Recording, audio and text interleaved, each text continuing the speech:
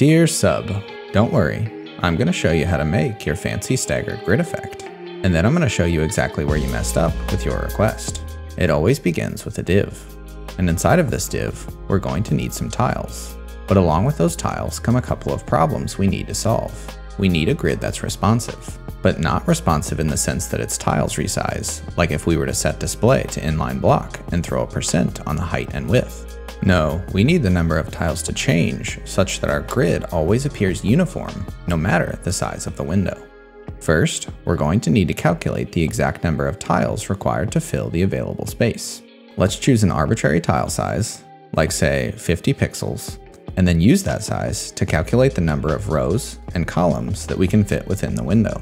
Now let's pretend we're React for a moment and create some HTML in our JavaScript. In a new function that takes in an index, we'll create a div with the class name of tile. In a second function, let's pass in a quantity and create an array with that number of elements that we can iterate over to append our desired quantity of tiles to our wrapper. We can now call this function, passing in our pre-calculated number of tiles. That's a great start, but you might be wondering what happens when we resize the screen.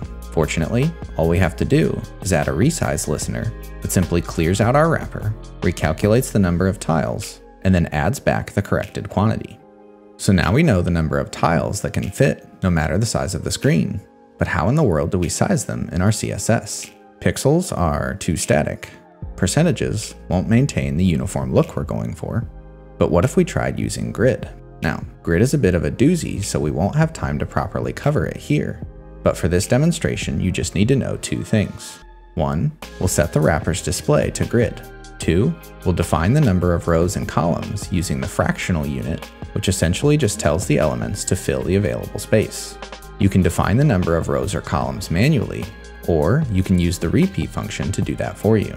So how are we going to inform our CSS of the number of rows and columns we defined in our JavaScript? Well, we can fix that problem using custom CSS variables. Let's set a property for rows and a property for columns, and then use these properties to assign the corrected values in our CSS. And with that, we finally have a uniform, responsive CSS grid. Now for the fun part, the Stagger. Fortunately, libraries like AnimeJS and GSAP make this part really easy. Let's add an on-click handler to each of our tiles and pass in its index. We'll call AnimeJS and pass in some configuration. We need to tell it what elements we're targeting via a class name, and then what property we'd like to update. So we'll add a list of RGB colors, and then cycle through our list using the modulus operator and a new variable to keep track of our click count. Now, when we click on a tile, the background colors of all of our tiles are updated. Adding a stagger to this effect is very simple. Let's add the delay property to our config and call the anime.stagger function, passing in a delay value and letting anime know the number of columns and rows in our grid. To change the stagger's origin point to the currently clicked tile, all we have to do is tell anime the index of the tile that was clicked. The final thing you requested was that the borders be removed. To do this, let's simply remove the outline property from our tile. And I have to admit, at first I totally agreed with you that it looks better without the outline. But here's where you done messed up, friend. By telling me you didn't want the outline, I took it as a challenge. A challenge to both you and myself to find a way to make this effect look awesome with the outline. So I tell you what, as a bonus, I'm going to show you exactly how I did it. Let us begin our journey to awesomeness by changing the background of the body. We'll set it to a linear gradient to the right, ensuring that our first color is the same as the last.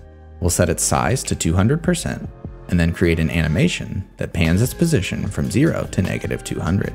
When we apply this animation to the body, we get an infinite looping gradient effect. Now to update our tile, let's add the before pseudo element to each tile and give it a dark background color. Instead of sizing it the traditional way, let's leverage the inset trick as follows. By setting the position to absolute and the inset value to 0.5 pixels, we end up leaving a half a pixel wide area around the edge of each tile where we inset our before element. By applying this to each and every tile, what we're left with is a grid effect where the borders around each tile are transparent, allowing us to see what's behind them. And what did we put behind them? A sweet linear gradient on an infinite loop. And now, instead of using AnimeJS to update the background color of our tiles, we can instead use it to toggle their opacity between 0 and 1.